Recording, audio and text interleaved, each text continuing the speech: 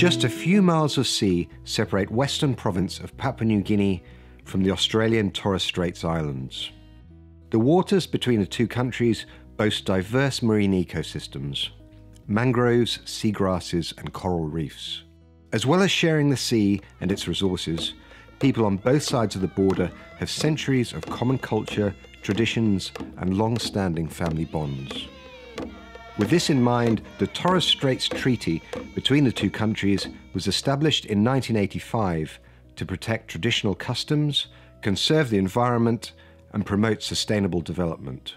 It's the Papua New Guinean side that's the focus of a CSIRO project characterising traditional small-scale fisheries.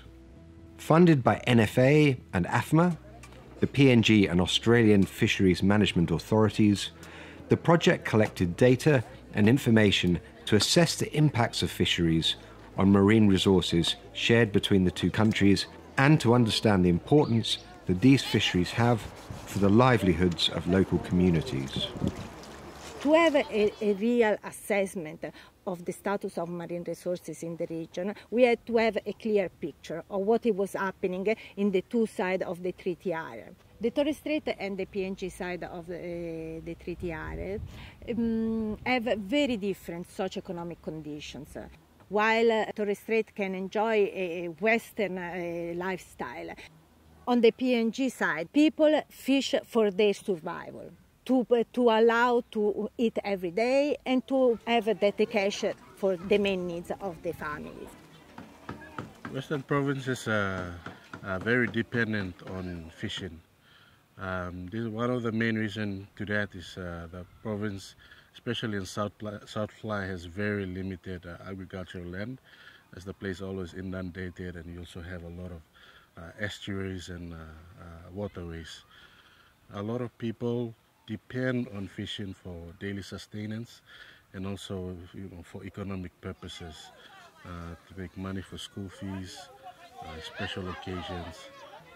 Fishing activity is disrupted, it affects a big part of their life. In the last few decades, the move from a traditional to a cash economy has had a profound impact on the way people fish.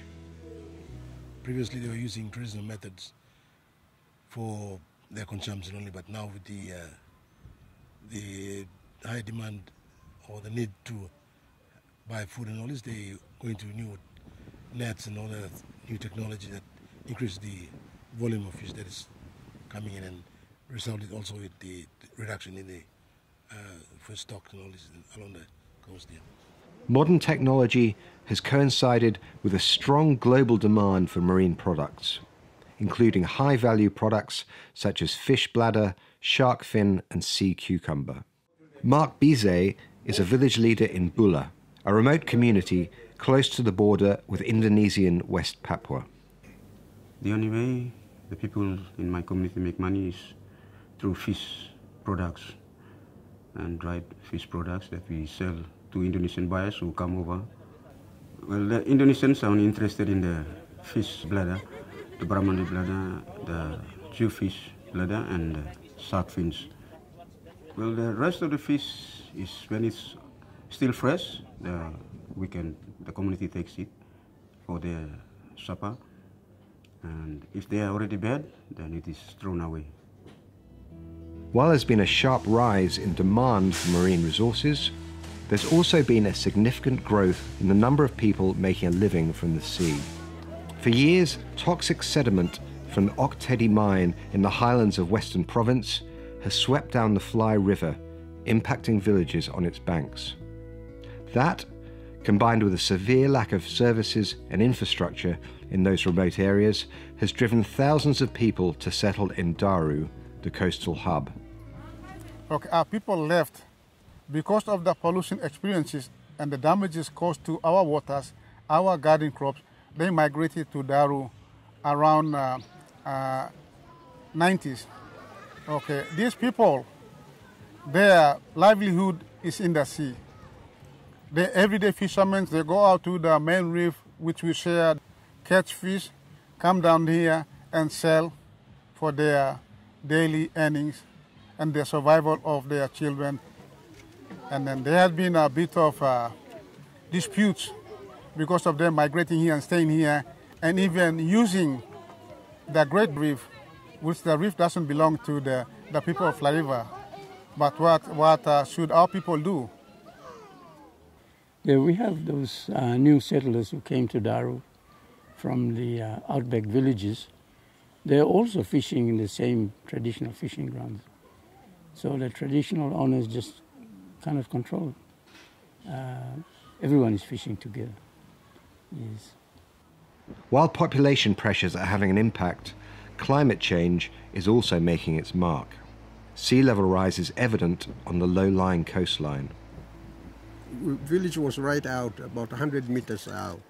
And then just because of the situation now we're facing, especially with waves and wind, that's why we were driven back. So we may be looking for a relocation, because I don't think that it's going to be stopped. We have still been driven back. Illegal fishing is also on the rise. You have a lot of illegal fishing going on, especially with the closure of the beach steamer. Currently we have the moratorium closure. This closure, although it's in place for the past 3 years, this hasn't been really effective in the province because of the current illegal activities that's still ongoing. The effect of these myriad pressures on fisheries is reflected in a decline in the abundance and size of marine products. There has been a big reduction in the size, especially size of the fish that has been brought to the market. We are coming to a problem that we're running out of fish. You know, fish has to be left to grow, to nurture, but there's no time for nurturing. We're fishing every day. Yes. Given the very real pressures on fisheries, the involvement of communities and stakeholders was a priority for the project. One of the first steps was that of capacity building and having local people involved in the field work and in the collection process, and to make people understand the importance that projects like this have to understand how to better manage the fisheries, which can sustain people's livelihoods today but also in the future. Another priority of the project was that of being able to put in touch communities with management authorities, so to create a continuous dialogue in between the two parts. This project has been very successful. We've seen a lot of positive feedbacks and from a lot of the communities. They really appreciate us going around. It is a really good thing that we can always come down to the community level and really understand what's happening in the community and the fishery.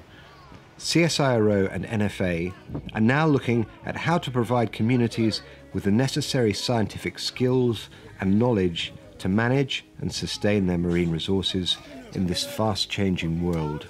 We want the resource owners to continue to use their fishery resource, but we do not want to see depleted in a short time or in the years to come. We want something that's sustainable, that's continuously useful, and that continues to sustain the lives of people who depend heavily on it.